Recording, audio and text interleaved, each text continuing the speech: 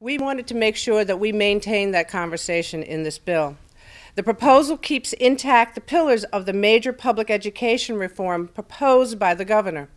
We maintain the $50 million more in ECS grants, funding for initiatives to establish the Commissioner's Network for troubled districts, more money to assist so-called reform that has been avoided over the past. We are working on that in this budget also.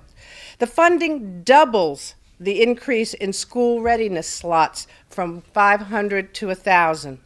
In addition to that, we also add an additional $1 million to fund a kindergarten through third grade reading program that will be utilized in several of the identified schools.